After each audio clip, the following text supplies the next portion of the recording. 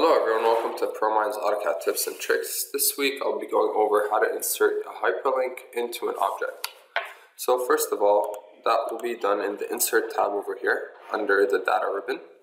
So we're going to start off by drawing a box. So first corner, and then that's all your dimensions.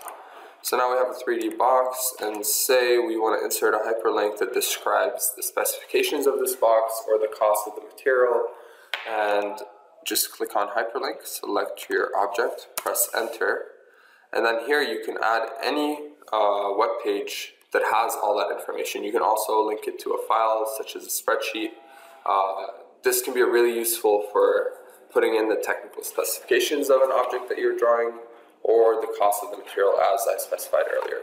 So here we're just going to make it go to google.com, and then if you right click on the object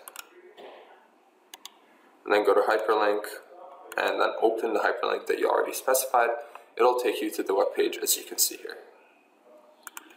So that concludes this week's AutoCAD tips and tricks. If you have any questions or requests for another topic, you can send them to us through the link at the end of the video. Thanks for watching.